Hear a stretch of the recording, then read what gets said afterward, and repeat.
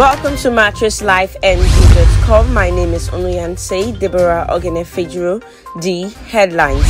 In politics today, $2.4 billion crude oil theft. Reps, federal government heading for showdown.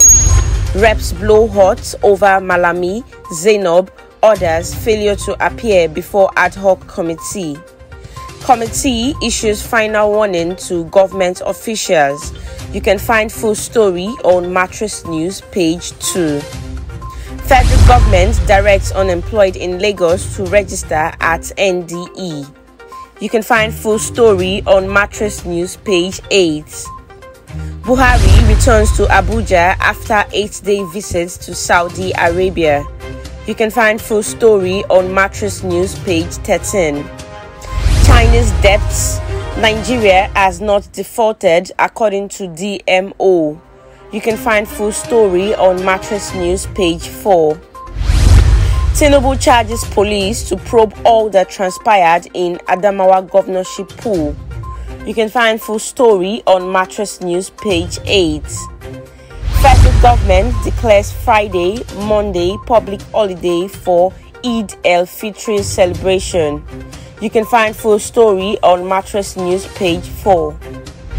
You will never become president for insulting nuts. Adamu Gaba to Peter Obi. You can find full story on Matrix News page 4. Circulation increases by 71% to 1.6 trillion naira. According to CBN, you can find full story on Matrix News page 14. Supreme Court affirms ICT's jurisdiction on capital market disputes. You can find full story on Matrix News page 13. Nigeria has final say on petrol subsidy removal, according to IMF. NGX rebounds as investors gains 2 billion naira. You can find full story on Matrix News page 12. Nigeria projected to be largest producer of plastic waste by 2025. Union Bank to support startups through the Union X Innovation Challenge.